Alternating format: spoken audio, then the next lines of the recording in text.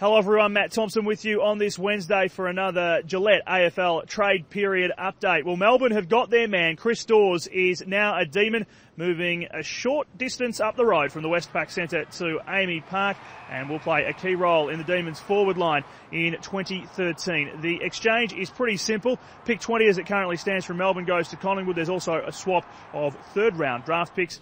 It's a pretty good day for Melbourne coach Mark Neild.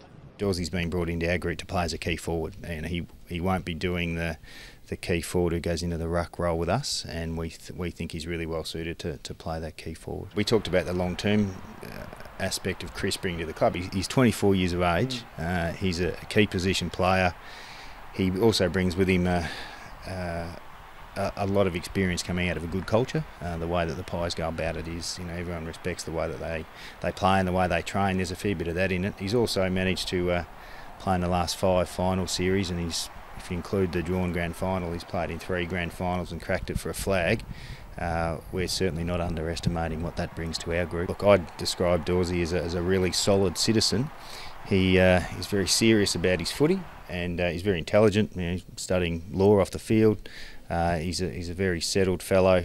He's an aggressive trainer, and he plays an aggressive brand of footy, which are all the things that we want. Interesting as well to note that Mark Neild is saying because Chris Dawes is going to play such a key role up forward in 2013 that we can expect Jack Watts to be playing down back again next season. Melbourne might still have a bit of work to do at the negotiating table as well. One of Scott Gumbleton or Cam Pedersen from Essendon and North, they are the 2 players that remain on the Demons' radar. As far as Collingwood is concerned, well, Jeff Walsh, the football manager there, says they are pretty much done and dusted, although, as we know, the Pies had been linked with Hawthorn's Clinton Young, but it sounds like that's probably not going to happen at this stage, at least according to Jeff Walsh on that front.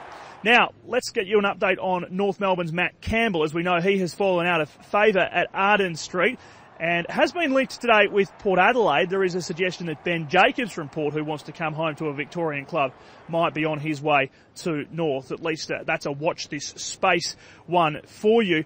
One other thing that's worth talking about today as well is kind of an overall look at this trade period and the free agency period, the first time we've seen it operate in this way. Matt Finnis from the Players Association admits there is going to be a fair bit to look at once this period is over, remembering there's been a lot of debate about the way these compensation picks are going to be handed out and also the length of the period. That goes. I'm sure we'll all sit down at the end of the period and see what's worked and what's haven't worked, but the Players Association has been very satisfied with the free agency period to date.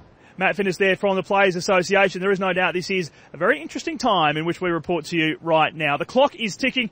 A couple of clocks still ticking at the moment. In fact, of course, we have complete coverage from all our reporters who are on the phones making calls and chasing the very latest news from the clubs they cover, as well as trade radio, which remains on the air for you as well. So much to look for here on AFL.com.au. That is it for now. Keep clicking back for more.